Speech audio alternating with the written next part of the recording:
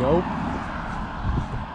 Because it's really hilly terrain here, you have a lot of these steep curves. And you really gotta watch out there. Because first of all, that can happen. Okay, great timing. And they can only see you at the last minute.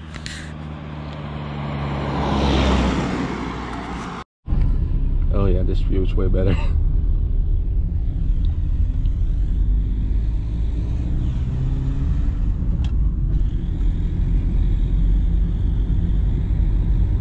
All the road signs here have Croatian on top and then Italian under that. This region has, quite recently they changed it, they have Italian as second language, official, co-official language. It's only been like 2000 something, I don't know, somewhere in the 2000s.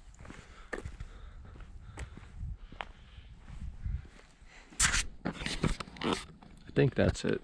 I think that's the town. Jedinicu intenzivne skrbi gdje se liječe panorama, super. Panorama, ja, mare se vidi. Yeah.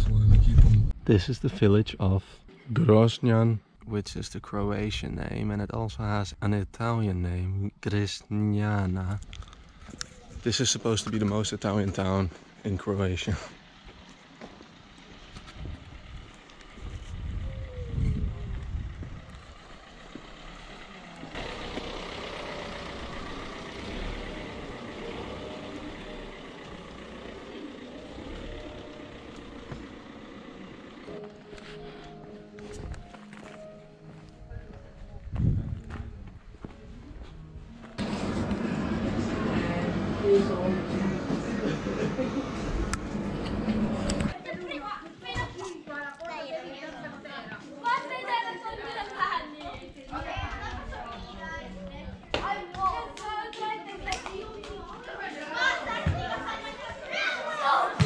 Many of the Italians in Istria, they supported the Grisignana, which was an Italian movement for the unification of all the Italian states into a big Italian nation. Because of that, the Habsburg Empire and later Austro-Hungarian Empire preferred Croatian and Slovenian speakers. Later, Croatia and Slovenia became part of Yugoslavia. Italians were also not liked during that period. Italian language schools were shut down and so on.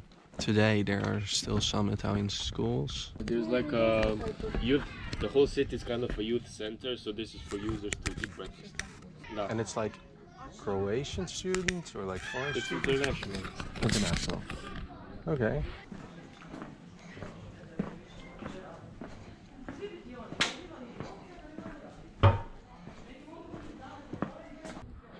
A blue house. That used to be the blacksmith. They seem to have this in most cities and towns, as far as I've seen. Like, at least the historic ones. The manhole covers. I heard that there's a lot of Italian-speaking people in this town. A lot of people. Italiano. Italiano. Or Venetian, Veneto. Ah, a lot of Italian people is here. Yeah. Live here, or? Yeah or no? Oh, no, I don't know. They are from here, but they speak Italian. Yeah, okay. Yes. But a lot of people speak Italian. Yes, yes. Okay. In Istria. Ciao, dobro jutro. Ciao. Yeah, that's what I mean. So do you mostly speak Italian or Croatian? Me no. You mostly speak Croatian? Croatian, yes. Okay. But I know Italian because...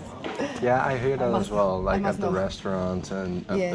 the hostels and stuff, they always have Italian and yes. German, and sometimes they will speak more German than English.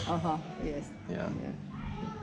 And the name of the city is also in Italian. Yeah, like a lot of the place names have the Italian and the Croatian. Croatian, Italian, yes. Yeah. Yes. Well, interesting.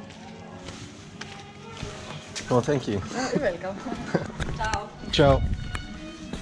The first mention of this church was in 1310, but they built the tower in the 1800s.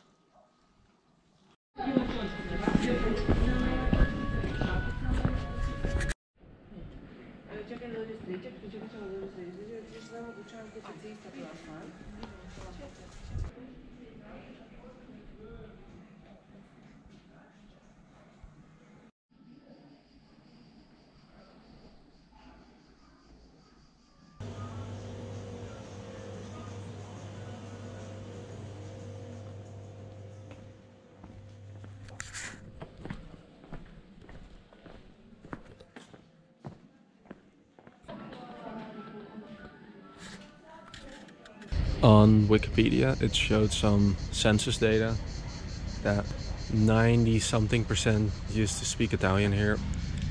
I think it was based on surveys where they just asked whether people spoke Italian, not whether they actually considered themselves Italian. And a lot of people speak Italian in this area actually, as a second language. This seems communist era with the star on top. Commemorating the partisan deaths conquering this village. I can read some of the Italian because it's similar to Spanish, but Croatian is more difficult. But they still have some words that will sound similar.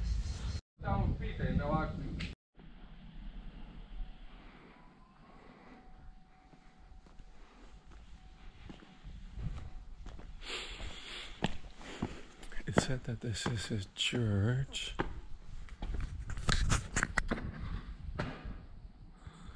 Oh, they have a graveyard.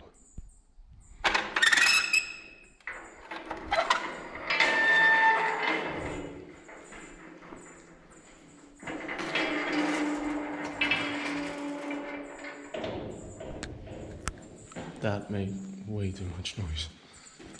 These all seem to be pretty recent. Yeah.